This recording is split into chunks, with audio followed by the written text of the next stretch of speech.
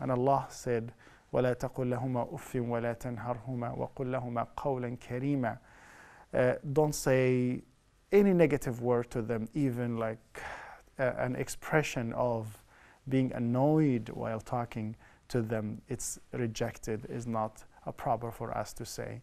So what we will be getting as Muslims, as good ones to our parents, what is the fruit? Number one, the prayer that they will pray for us. The prayer that they pray for us, that's definitely will be accepted, their dua, their supplication. And the best ones to supplicate to us is our parents. So don't ever make your family, your parents sad or upset that you will be deprived their prayers, their du'as. Nabi Sallallahu Alaihi Wasallam, he said about that, one of the best accepted du'as is du'a'ul walidi li waladih. The father when he prays for his righteous son.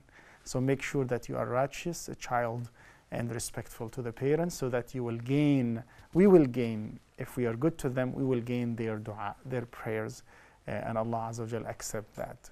On the other side, Nabi Sallallahu Alaihi Wasallam, he encouraged us to show mercy to them and to pray and ask Allah. When we pray, we say, رَبِّ ارْحَمْهُمَا كَمَا رَبَّيَانِي صَغِيرًا, as Allah mentioned in the Holy Quran.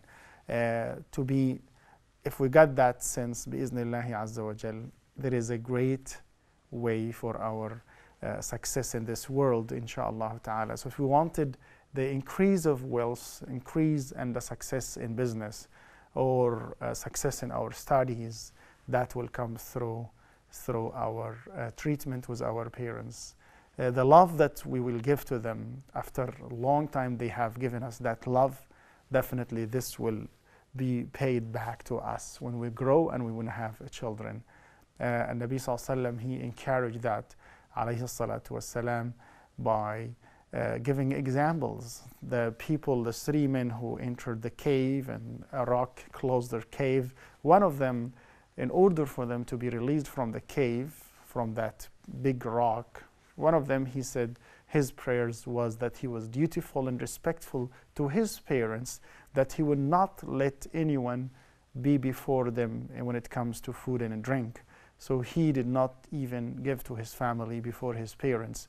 He said, "Oh Allah, if I did that for your sake, let that rock move away so we can exit the cave." And Allah accepted his prayers. That man who was respectful to his parents.